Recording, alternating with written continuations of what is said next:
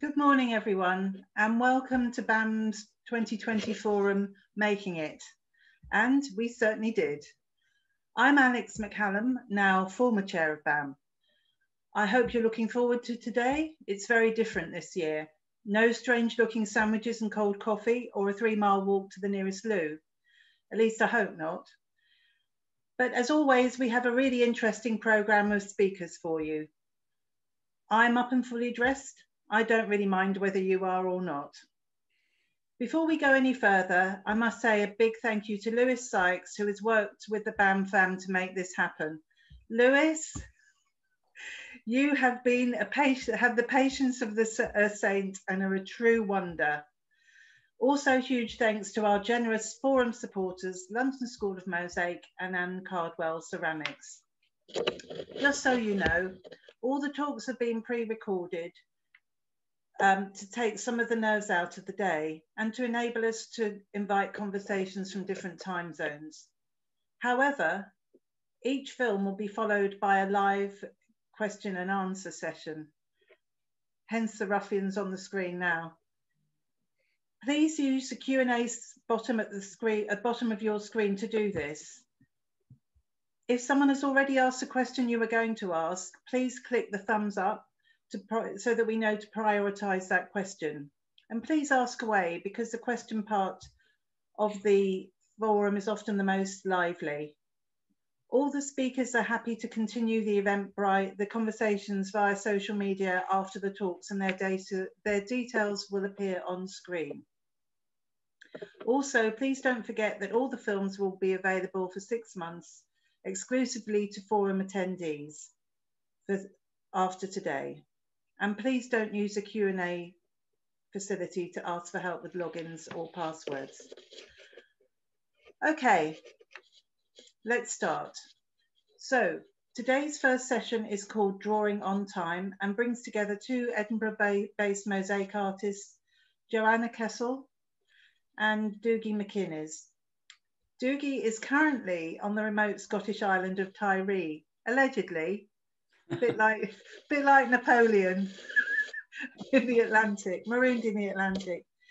So take a good look at him now, because he might not be there when we come back.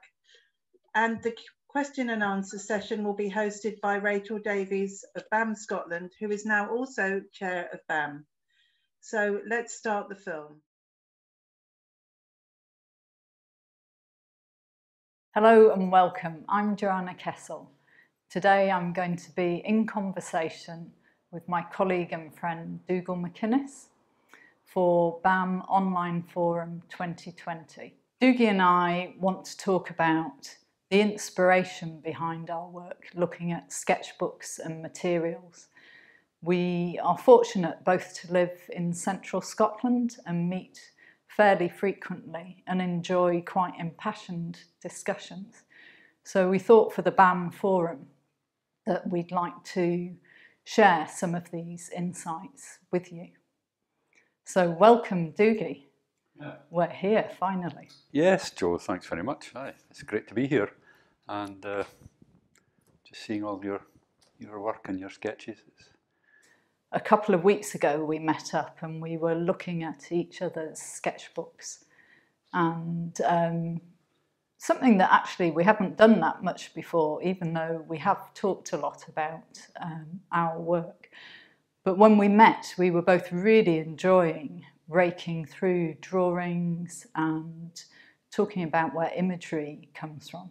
So I wonder, Dugald, whether I can get you to kind of kickstart this talk by maybe introducing one of the pieces of work that we're going to hang the conversation around. Sure, yeah, and we can go on to sketchbooks and materials, yeah, and so forth, workshops, yeah, so much to talk about actually. So I have here 2 pieces. This one is from this year. It's called Fault, as many of my summer mosaics are called, Fault 1, Fault 2, and so on. Well, I'm just going to interrupt you there straight away. I love that where there's an interest and it just keeps coming up again and again. So with you saying that about the title, is one piece doesn't necessarily satisfy all that there is there in you about making that. That's right. I never worry about titles, actually. I look back at photographs of my work, and the same titles have been used over and over again. You're quite right. It's a theme, because geology is at the core of my whole raison d'être of my work. It's the major influence. My work has evolved, obviously, as we'll see from the sketches, and what I've been searching for is to get to the very essence of my emotional response to geological forces.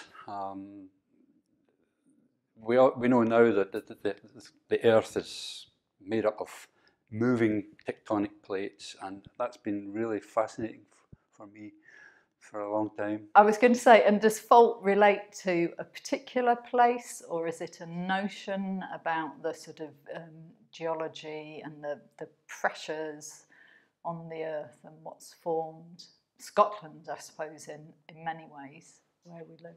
Yeah, Scotland's got a tremendous variety of geology, and it's had a long geological history. And looking at rocks, you'll see that they're absolutely full of fractures and tension marks and faults, and it's really fascinating, and it's given me a lot of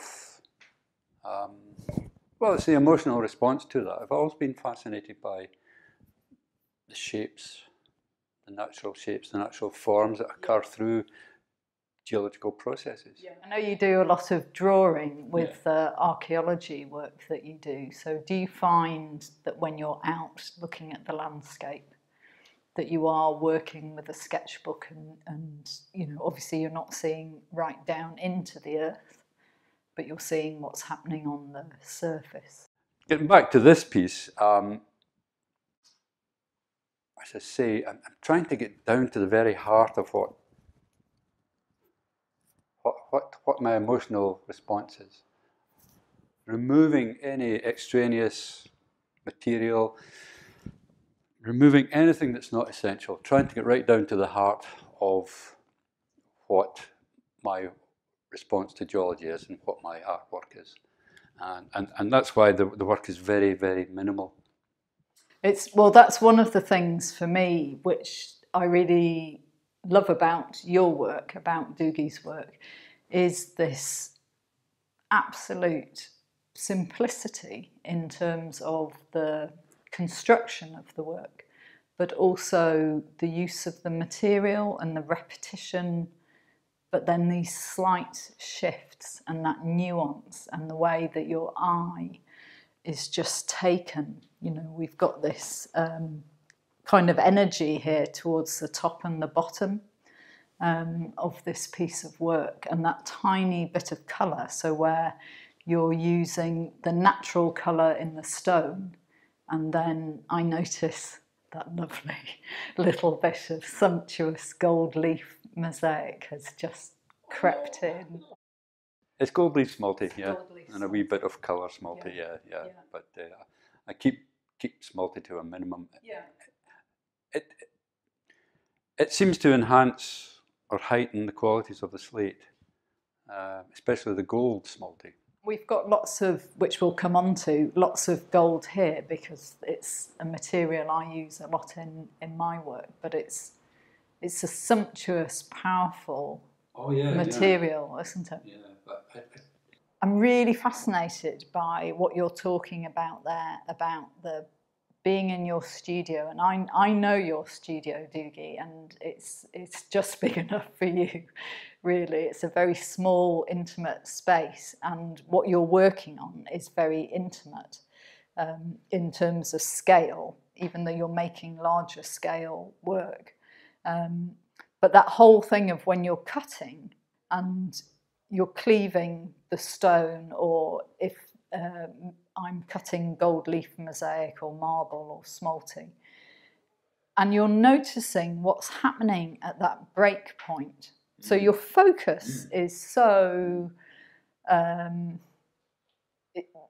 is just on that one thing. And in some ways, there's something really lovely about forgetting whatever else is going on in the world, which right now in this COVID situation is actually really lovely to be able to forget that.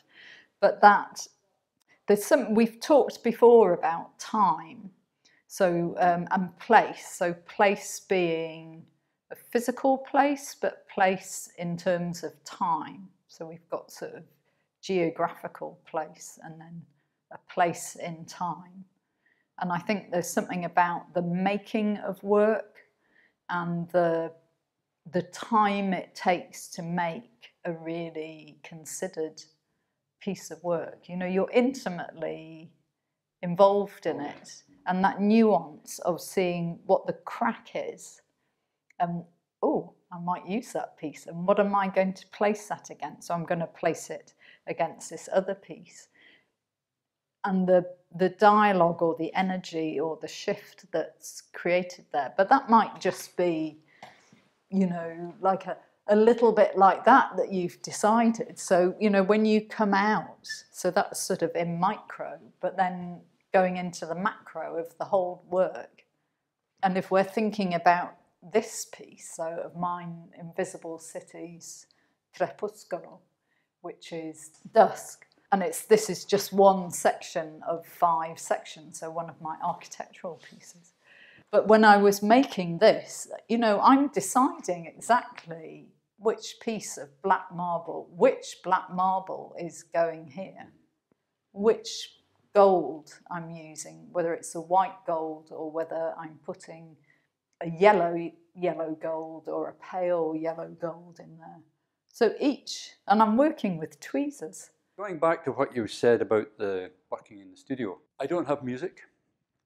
I'm totally focused, so much so that 2 hours, 2.5 hours is the maximum stretch that I can work.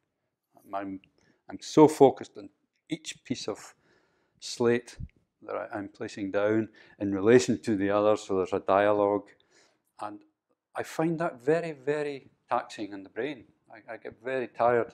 It is. It's that absolute focus and concentration and being at one with what you're doing, which I think for a creative artist is really important.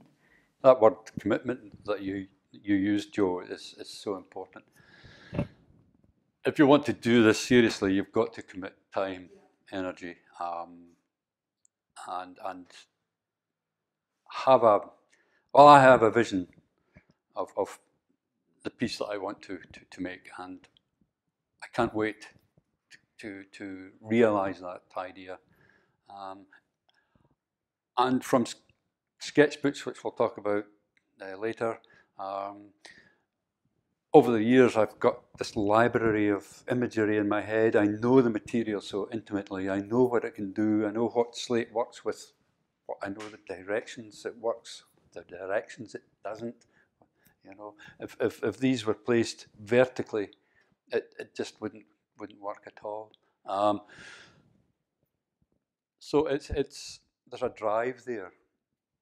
You have an idea that forms in your mind, and you just got to get out there and work on it. Just do it. Yeah. That's. I mean, you can sketch for you can sketch for 1,000,000 years, but just go out and stick the stone onto a bit of board and see what happens. There comes a point where you have to commit yourself and do it, and you know, some pieces don't work, do they? You know, let's be honest. And it's oh God, that's so hard when you've made something and you've invested that time in it. But you learn something through it. But quite often, you know, maybe they're salvageable, or you know, you're part way through and you can see it's not working, and then you can kind of pull back a bit. It is kind of crucifying when you realise that something's not right. As I said before, there's a drive. My whole art is a combination of intellect and emotional response, the heart and the brain. It's there, I can see it, but whenever I try to realise the piece, you know, I say, well, okay, it's not achieving what I really want to achieve, but it's a step. And probably if one achieved perfection, then where do you go from there anyway? So we can never achieve perfection. I think nothing is black and white. No. So, you know, luckily for you and for me with this, it's mostly kind of a grey area. Yes. So I think it's a journey, isn't it? It's and you know that there isn't an absolute right answer in terms of the art piece that would define everything. But you can make work which is really satisfying and which is really pleasing. If I come on to talk about this piece and then maybe to touch on the other piece, the sort of sister piece to it. This one, Crepuscolo, which is dusk, and then Alba, which is dawn. So they have Italian and English titles from the series Invisible Cities, which is being and seeing. So being in a given place at a given time, and what you notice, because what you're feeling that day. So one day I might walk down a road and not notice anything, and then the next day I might walk down the same road and just suddenly find all these tiny little things going on that are of interest. But it's also, both these pieces reference time, so being in a given place at a given time, and light, which obviously gold leaf mosaic is kind of about light, you know, these light reflecting qualities. But that kind of specialness that I find in terms of being, for me, I'm in an urban environment. That's kind of what I'm really responding to, or have been. Although these drawings are kind of moving into more of your area, so I've been looking at rocks here, but you're looking very much at sort of rural, natural environments, but we're still very much dealing with being in a place at a time. And, you know, many of the places that I'm responding to, so I'm thinking of Italy's a big influence on my work. So I'm thinking of being in the back streets of Venice. You know, I'm not going to St. Mark's Cathedral, but I'm walking down these tiny alleyways where there's a scuff or a scratch or a smear of paint. And depending on what's next to it or what the light conditions are, I feel, it might sound a bit funny, but it kind of jumps out at me, and it's like, hey, I'm here. And I've walked past quite often, and then I go, oh, there was something back there that I really wanted to have a look at. So I walk back and I have a look at it, and then sure enough, there is something, or maybe not, but of interest. Yeah, I'm going to interrupt you now. It's my turn. Yeah, I've seen photographs in your studio of bits of building and pipes and brickwork, and that's exactly what I do. Most of my photographs from, especially down the Mediterranean, Italy, Spain, most of my photographs that I bring back are exactly that. You know, cobbled fractures in cobbled streets and proportions of brickwork against smooth concrete, and particularly in Spain, Mediterranean Spain, the interface between the artificial and the natural, you know, so we have rock strata and someone's built their house, but it's melding, it's flowing into the geology, and that fascinates me. There is an approach that's consistent. You know, if you look at my sketchbooks from art school, Which was a joy to look at. Yeah, 50 years ago, and a sketchbook. There was one there from 2009. My obsession, if you like, with the square and the minimal is still with me after 50 odd years. I haven't gone off at great tangents. I've explored portrait format, I've explored landscape format, but I always come back to the square. I don't know what it is. It helps me to focus more on what I'm trying to express in that square format.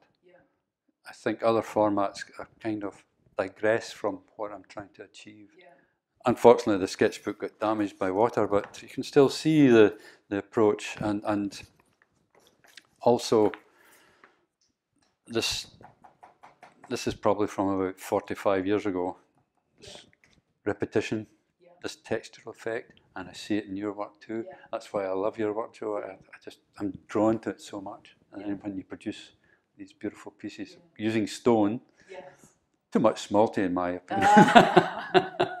Hey, only kidding. I don't only know kidding. that you can get too much of the gold leaf, but no, I do love your work. I love the combination of limestone and glass. It's just great. And this, can I hold this up? Yeah. Yes, absolutely. This technique that you've developed with the smoothness of the surface of the concrete, cement, what do you call it? I mean, they are just amazing, and the gold leaf becomes so dynamic, cast into, and also it feels like velvet, doesn't it? You know, yes. when you're allowed to touch it. So these are the small sections which we'll look through the sketchbooks and show those images. But oh my goodness, I can't remember. There were hundreds of these that I cast and then formed the piece Invisible Cities Alba, which is dawn. I do love the fact that Alba in Italian means dawn, and then it means Scotland as well, which is, of course, where we both lived. For me, there's something really interesting about this is mosaic to me. Purists might not agree with that, but hey, I get that too. Who cares? That whole kind of meditative process of making all these individual units. So I'm casting these. So I'm having to stick each piece into a mould and then to cast them and then to break the mould open, then to polish them, and then the concrete is all slightly different tones of the same colour. So then to lay them out on a floor, it's just under 2 meters high, the finished piece, and decide exactly which location, which section it's going. So it's really involved. But I love that, and I love all the different stages and the considerations that I have to make at each stage. You know, I'm totally involved, and so I made both this piece and Twilight for my show at Collect, which is the Crafts Council Craft and Design Show. So this was in 2019, and it was at the Saatchi Gallery. And Collect Open is a section where 15 artists, more or less, can have their own show. So I was showcasing my work, not within a gallery, to this really kind of rarefied world that's interested in collecting craft and objects. And for me, this was making these two pieces of work was one of the two really pivotal points in my life. I think the first one was when I received a Research and Development Award from Creative Scotland in 2010, and I went and studied contemporary mosaic in Italy. So that involved doing a course at the Scuola in Spilimbergo, but also going around and looking at architectural mosaic, mainly in the north of Italy, where I came across the work of Carlo Scarpa, who's the architect, who's been a major influence, and in fact it's partly why I started to use concrete. And some of my work actually I've called Omaggio a Scarpa, so one of the sculptures that I've made. The other thing I like about your work is it's musicality. Yes. Yeah, it's something that my tutor at art school, who kick-started me off, George Garson, that moment he took me into his studio and showed me his small slate pieces. My goodness, that was a life-changing moment. Do you know, I love hearing that story. Shudder. However many times you tell me that story, because I can just see it was an electrifying moment for you. It was, because I was brought up on the west coast of Argyll, and I was fascinated as a kid by textures, colours, rock formations. I remember finding my first amethysts and agates, and that, as a young child, that was really exciting. So I had this library in my head of all these shapes and colours and so forth. And then when George Garson took me into his studio and showed me his small slate mosaics, that was it. Yeah. You know, that's nearly 50 years ago. Yeah. So George, you're responsible for this. Yeah. But you know. But one thing he said to me was, you're making music, and you're placing notes, musical notes. And he said, one botched note and the whole symphony collapses. I absolutely agree with him. When I was making this, and this was one of 5 panels, I think, some of them were slightly wider, and I have to say I was working to the deadline, which was a bit scary, because if it didn't work, what on earth was I going to hang in the Saatchi gallery? Anyway, it did work, so that was great. I kind of knew it would work, but you know, there's a bit of fear. But I was deciding exactly which piece to place. So, okay, so that was my design. There were lots of drawings which I kind of was working along to get there, but that tiny little piece turned into something which was nearly 2 meters by 1.5 meters, which is kind of crazy. And I'd drawn it out onto the panels. So I knew where the gold lines were going to go, and then where... I love this marble. Actually, I have to tell you about this marble. It's Nero Marchina, and I'd got a whole stock of that in the studio, but I thought I'd better order some more just in case I run out, because the timescale's going to be short, and also I don't want the colour to change slightly if it's a different batch.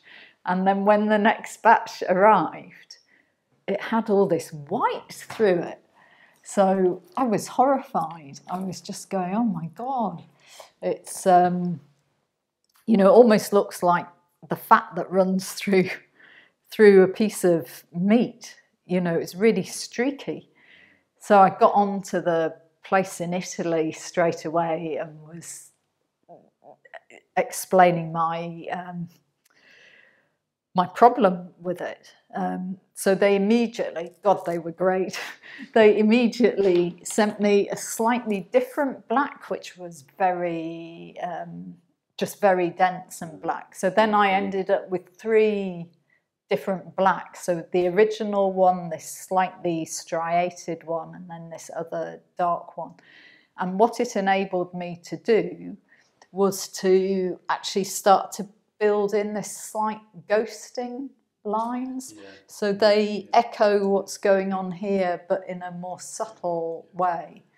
And so that pure accident was absolutely fantastic for me. And it kind of, I mean, I hadn't started making the piece, but it kind of was a last minute thing, which I hadn't planned, because the pieces that I'd made before, which had inspired this, which were smaller, so also called Interface,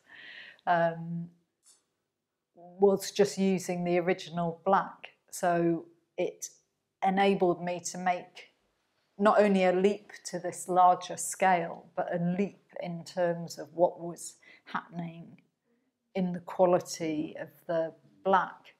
And I'm just going to, just with the musical note, so that's partly about, you know, placing what comes next, what's above, what came before. So do you want to tell us a little bit about this other piece that we've got here, which we've ignored so far? In the corner.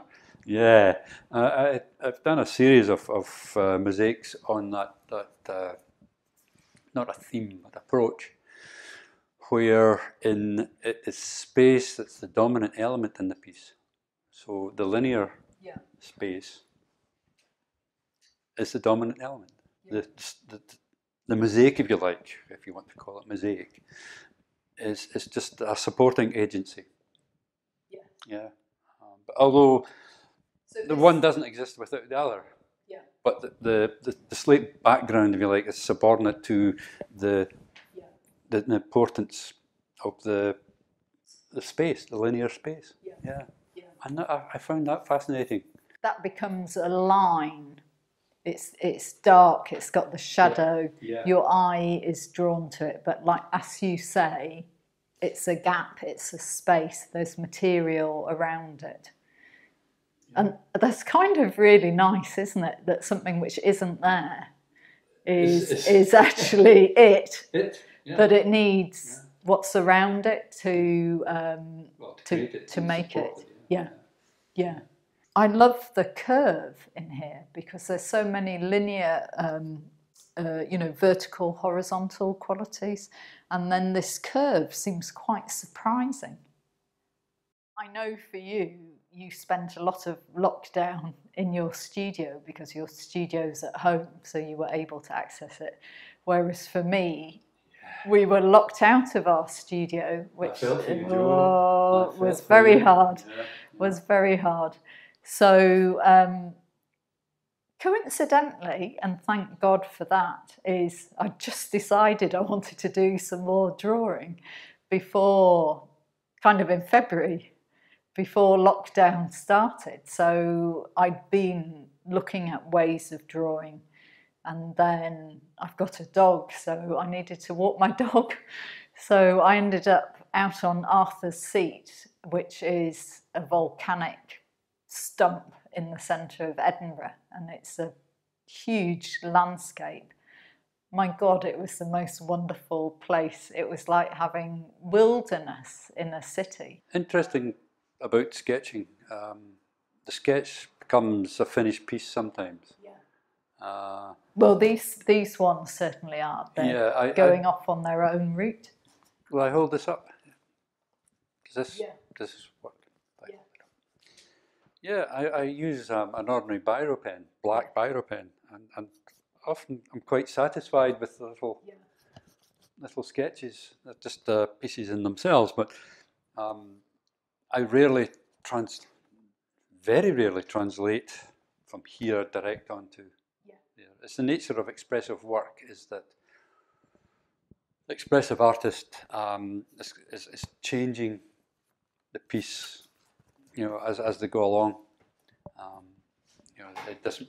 You know. So how can you just explain then how you'd go from one of your sketches there to in the studio? Because there's got to be some translation there. Yeah. Well, all of this is in here. Yeah. Yeah. But it's a filtration process. I filter out ideas that come to mind.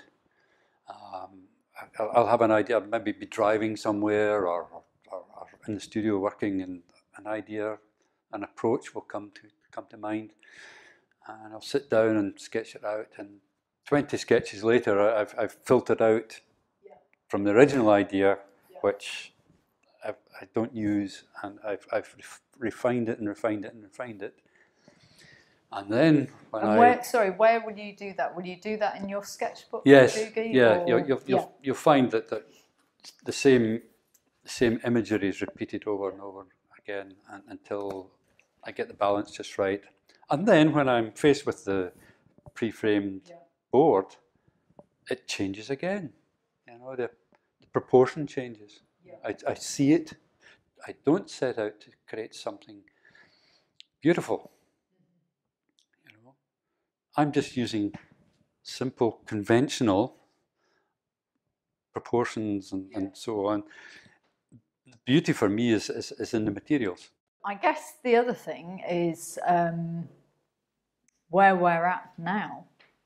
You know, we've touched on COVID. Things will be different, but we'll be moving ahead. I always feel you've got to move onwards and forwards rather than looking backwards. As I guess we are in our work. You know, we're talking about how each piece of work informs us and then influences our thinking for the next piece. But I'm wondering where you're at this point in time, Dugald, and what you're looking towards doing. I've just recently got a domestic commission from a geologist who lives in Scotland for a piece that he wants. It's called Unconformity, and that has sparked off a slightly different approach. So I'm producing 2 or 3 pieces for him to choose from. And will they be this size? Yes, he wants that size, yes. So, which is quite good. Or just slightly bigger, in fact. So. I'm working on my drawings, and I've just fallen in love with them, actually. Can I see that one, Joe? Just a second. We're talking about unconformity.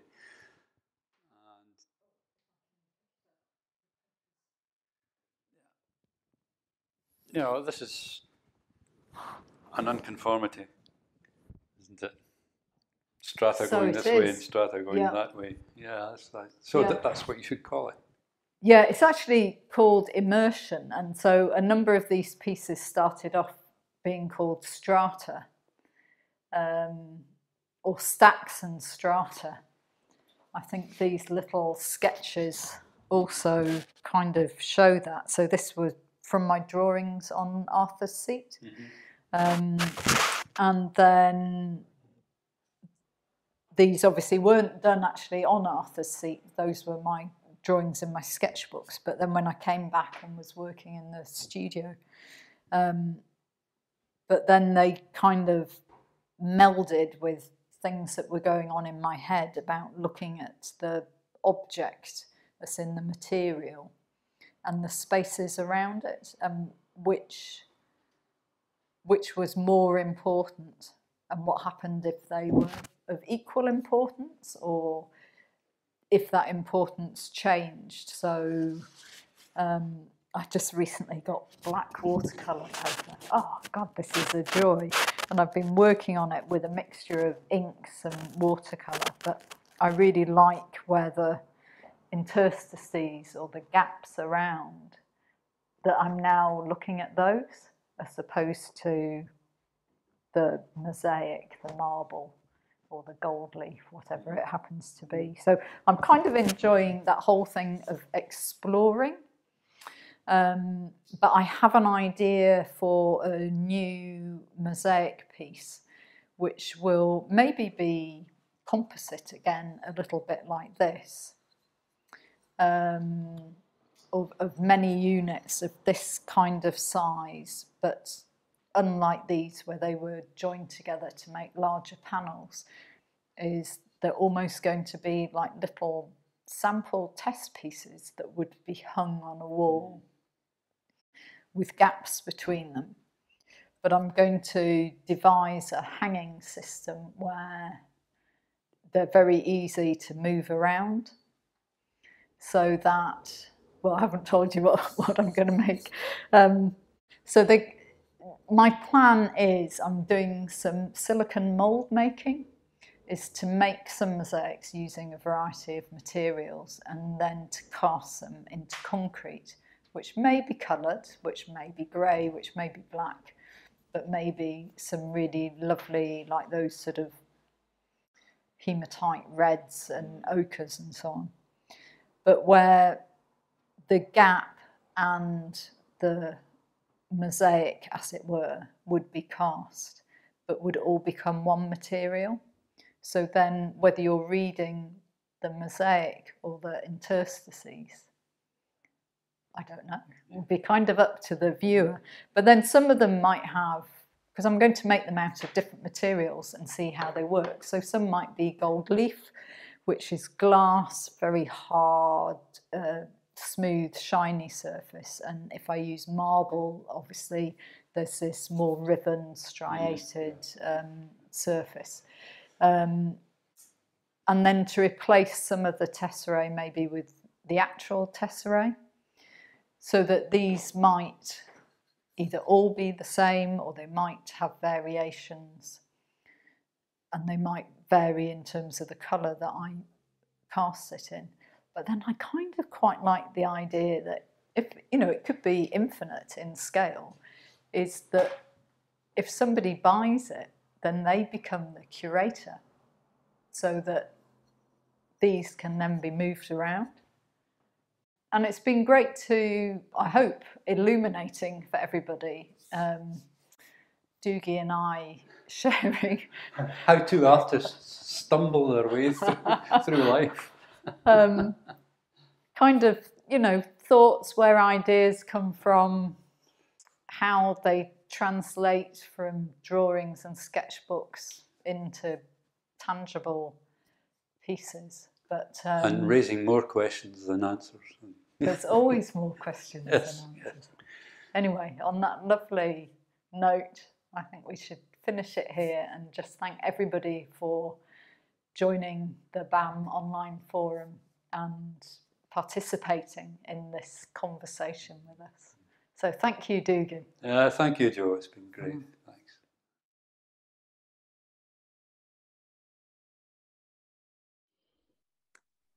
Hi, well, thank you. I'm just waiting for Dugald's. I don't know if we can see Dugald's video just yet. He is there somewhere. Hoping I have seen him. But I'm aware that we're kind of keeping to time, so I'll start talking and hopefully you'll come. Yeah. But yeah, thank you, Joanna and Dugald, for just a really interesting talk and discussion just about how your ideas evolve and the materials and just sort of everything that's involved in creating those lovely works of art. So I'll start by asking you a question, Joanna, unless there's any. I've got a few things that I'd like to ask, but I don't know that if you do have any questions, please do type them in the Q&A box, and then I can relay those to Joanna. There aren't any right now, so I'm going to just start off by asking you something, Joanna. I'm sort of just really interested. So I was just going to say, Dugald might have lost connection on Tyree, so okay. Well, hopefully he will join us. Yeah.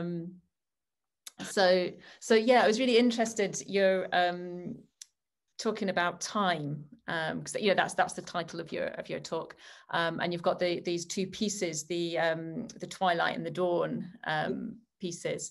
Do you want to expand just a little bit more about how sort of the timing of those and sort of your thoughts behind that as you were putting those pieces together? Yeah, sure, I'd love to.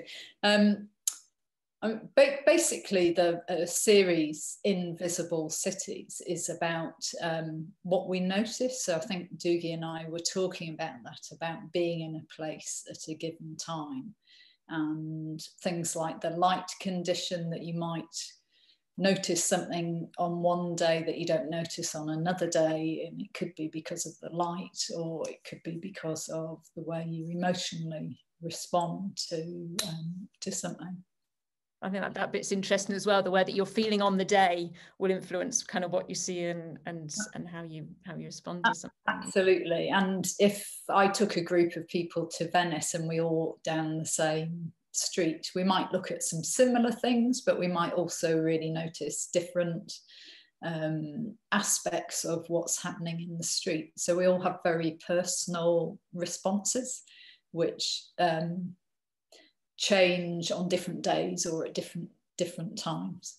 I don't know whether you get this or anybody else out there gets this, but sometimes I get these sort of slightly filmic moments where I'm walking around Edinburgh and the light in Edinburgh is very special, and I feel like I'm being filmed walking, and I notice lots of things.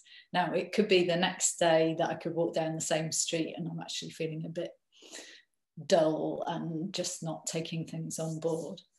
But in terms of just going back to your question about the particular times of day, it is about what we notice and about light conditions and about that sensitivity to being in a place and the tiny nuance of change.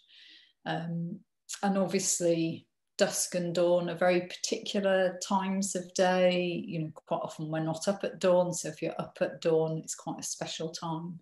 And those are the times as well, like particularly like for photographers and things as well, those kind of golden light times, and really interesting times where where different things happen and you see the world in a different way than you maybe do on a day-to-day basis as well.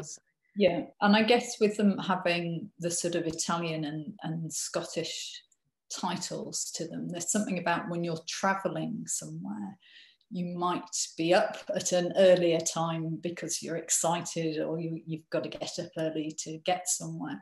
So that whole thing about being in a different location and just being aware, so it's sort of it's an extra excitement being somewhere, isn't it, to sort of observe these different things. I've just there's a wee question come in, just asking just a very practical question about how you were talking about those pieces being having quite a velvety finish, and how you create that velvety effect on your pieces. Oh, it's polishing them. So I mean, they're cast within a smooth mold, so they come out very smooth. Okay. But then you polish them with diamond pads, and the higher. How long do you have to polish them for? Is it quite an intensive process, or is it a quick? No, it can go really quickly. But depending on the grit of your pad, you get, it could be quite a coarse finish, and the finer and finer you get, the smoother and more delicate and more velvety it is. Yeah. So, I mean, mosaic is really tactile, and those panels, I did work out actually, there were 360 sections, those little sections that I cast. Obviously I cast more, but that meant I'd stuck over 2,500 gold tessera into the mold. Do all the calculations to work out. Yeah. I've got there's one other question I want to get in before we run out of time. Somebody was asking about, the last piece you were talking about in terms of the buyer potentially becoming the curator, and potentially sort of rearranging how things, and how you feel about that, letting somebody else take control of the outcome of your final piece. They will have a say in how it's eventually arranged. Yes, it's an interesting one, isn't it? A curious one. And certain work I certainly wouldn't feel comfortable about that, because it would be made in a very particular way. Whereas this work, I'm thinking that there will be something about the arrangement and rearrangement. So you've got it in your head already that is going to happen, so that it's less anxiety in producing or something that somebody else. If it works, I like the idea, because they're so tactile and people want to touch them, that becomes a participatory part of the work. So that feels to me, it's quite an important element that I want to build in, that people can interact with their own work. So, and also it could you know, it could be a portrait format, or, you know, it could be hung maybe in a horizontal format. So, you know, you'd have the same number of pieces, but what happens? I'm sure there'd be, I'm sure I'd dictate to some degree how, you know, the permutations. Okay, and we're kind of getting towards the end of the time that we've got, so we're quite tight on time. We're trying to keep to schedule for the next speakers. But you were talking just a little bit about the end, how you've kind of moved over lockdown to some of your drawings, and yeah, sort of the artist support pledge, you've been using those as well. And I think people can follow you on social media and see some of those drawings there as well, can't they? So I've been embracing artist support pledge, which is a fantastic thing. So on Instagram, so people can follow me under my name, Joanna Kessel. And it's actually been fantastic, although it didn't come about through a good situation of being locked out of the studio, but it has been fantastic. Yes, it's been lovely to see those different drawings develop, and the different mediums and stuff. It's been lovely to see. Okay, we're just about out of time, but what I want to say to everybody is that if you do have questions, you know, you can ask those questions via social media, and hopefully, you know, we can, if you have questions for Dugald, we can get those to him, and he can give us a bit of feedback or something that we can share that as well. But again, thank you. I'll just say as well that I've just tentatively started running workshops again post lockdown. Yes, and we do. Thanks for mentioning that, because we do have a list. And people should have a link to that. We've created a list of workshops that our speakers and presenters, you know, are running, plus other ones from BAMM members, as our professional members that run workshops, so people can access that for seeing different workshop dates as well. And sometimes those questions really, they kind of need to go into a workshop. Yeah, You know what I mean, to sort of develop people's ideas and so on. Yeah. Well, thank you, Joanna, for being here to have a question and answer session with, and for a lovely you know, video, really interesting conversation between you and Dugald. So we're gonna finish up the session just now, and people can go and have just a break for a few minutes. We're going to start back promptly at 11 o'clock. For the next talk, which will be Lillian Seisnor and Helen Bodicum talking about, I think it's thinking in mosaic.